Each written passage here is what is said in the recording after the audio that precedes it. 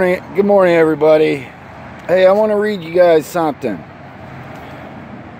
This is an example of a mind of a very influential public figure known around the world, taken from his own autobiography. I've only changed the names and places to keep private till I have opinions of enough supporters to make public, and or the book's publishers complete cooperation. Nobody wanted to hire Michael Isaac. I thought about this as I walked and hitched some more. By the time I came to a tiny hotel called the Mansfield House, I swallowed hard and introduced myself as Michael Dowd. I got the job. The Mansfield House was restricted. No Jews. I was a bellhop, the only one there.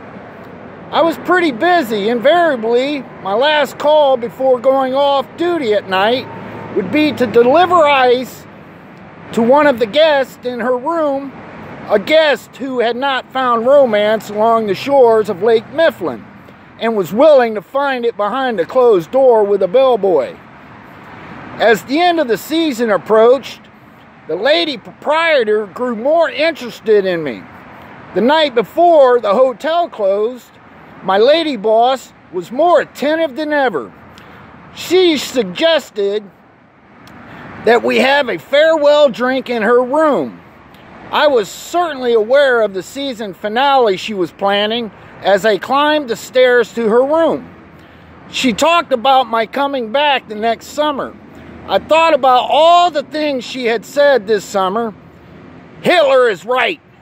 The Jews should all be destroyed. No Jew will ever set foot in this hotel. After a few drinks, we were in bed together. Strange how hate can be such an aphrodisiac. My hate grew into a tremendous erection, and I thrust it inside of her. She was wet and ready, extremely passionate, moaned and groaned. I made certain that over all these sounds she could hear me very clearly when I said into her ear, "That's a circumcised Jewish cock inside you. Do you think you'll get contaminated? Maybe even die? I am a Jew. You are being fucked by a Jew." I exploded inside her. She said nothing, just breathed heavily and lay there as I left the room. Huh? Off with his head.